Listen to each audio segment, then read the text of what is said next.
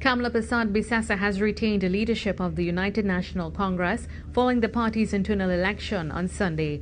According to a press release issued by the UNC, 13,000 persons voted in the internal election. The release also added that Persad-Bissessar's slate received 95% of the votes cast.